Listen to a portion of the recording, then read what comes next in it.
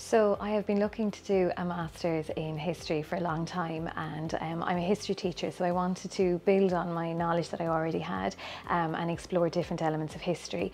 When I saw this course, I was definitely intrigued by the fact that it was regional history, so I was very excited to find out a little bit more about my county of Kilkenny and then the other southeast counties. So it was the fact that it was regional, that's what drew me to this course.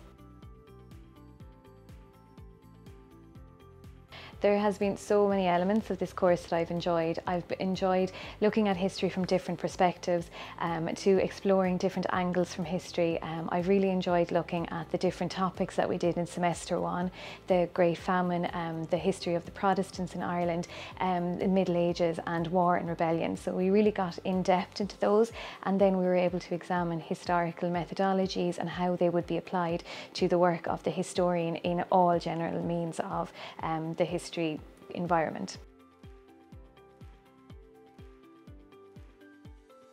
I've been so pleasantly pleased with how everything went in Carlow College. Everyone has been so friendly. The college is just so amenable in so many ways. The library is beautiful. The lecturers have been so helpful. It's really felt like a family community, and we've been welcomed by all, so I can't highly recommend it enough. So my research topic, I'm going to look at the War of Independence and the role of the IRA within the counties of Kilkenny, Carlow, Wexford and Waterford.